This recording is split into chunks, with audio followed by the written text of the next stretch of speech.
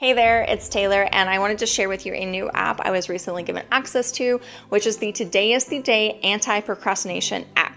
And I wanted to just quickly share with you what makes it stand out amongst all the other tools. So first, you should know that it draws inspiration from scientifically proven cognitive behavioral therapy, or CBT, and it's grounded in years of research. So that is the bottom building block of this whole app. With a lesson each day, Today is the Day helps you identify and tackle your procrastination patterns. So you'll explore different procrastination triggers, replace negative thoughts with positive ones, and use so many other techniques. The app also offers an easy to follow approach. It really just works with you through your procrastination issues. But Today is the Day is more than just motivational quotes. It takes an active role in changing your habits and behaviors for lasting improvements. And it's also built with modern web technologies, which means that it can be used on any device without needing to download it from the App Store. Setting it up is super easy. So for iOS users, simply open a Safari browser on your phone and visit todayistheday.app,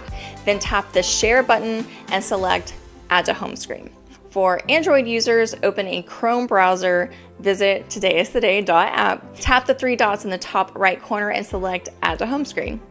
And that's it. It's now active on your home screen and it gives you easy access to the app. After using Today is the Day for over 30 days, it helped me to understand my negative thinking and where it comes from. So for instance, when I started a new exercise routine, I often caught myself thinking, I'll never be able to keep up with this, or I'll probably fail at keeping up with this.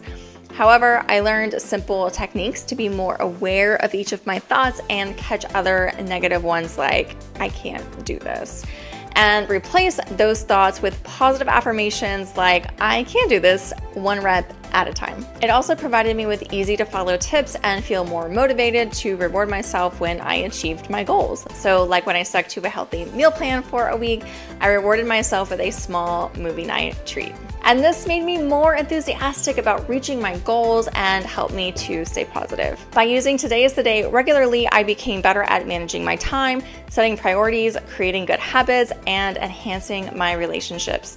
So you could say that Today is the Day achieved the goal of empowering me to stop procrastination and become a better version of myself.